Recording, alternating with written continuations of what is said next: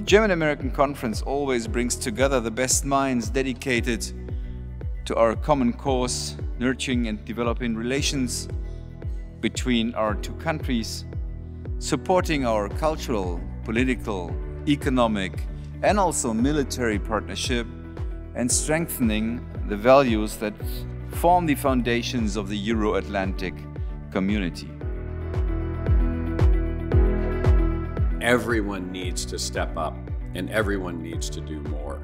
We saw that with Zeitenwende in Germany, not just as it related to Nord Stream 2, but as it related to the 2% of NATO spending and the investing in the German military. But I think even beyond that, there's a much greater discussion throughout Europe about what is in Europe's interest and Europe playing a more leadership role in addressing some of the challenges that we face abroad.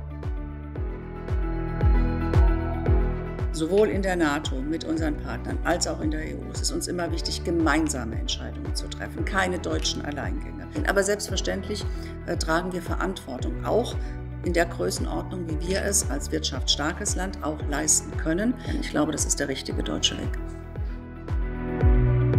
Our complementary and joint response in the invasion has increased trust on both sides, which is really interesting, again, according to 7 out of 10 Germans and Americans respectively. We need to address defending democracy is as important as building it.